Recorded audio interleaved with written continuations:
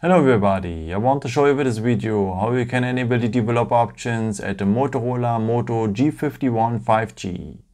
Okay, for that we will need the settings for. So just scroll down here, scroll down a second time, and then you will have here the symbol for the settings. So tap on it. Now you need to scroll down to the last point about phone. And here again, scroll down to the last point, build number. And we have to tap now that build number for 7 times.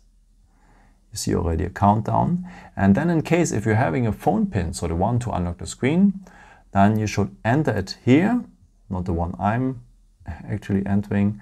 You need your own phone pin to unlock the screen. Now you enter it here, go then here on the button to confirm.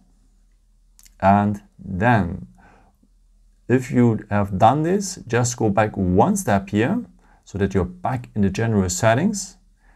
Now you need to go here on this point, System, and here on Advanced. And finally, we will have here the developer options. Now you can do the stuff you wanted to do, maybe to enable the stay awake mode or the USB debugging, or so much more. If you're ready with the stuff you wanted to do, you can also disable the developer options here on the top.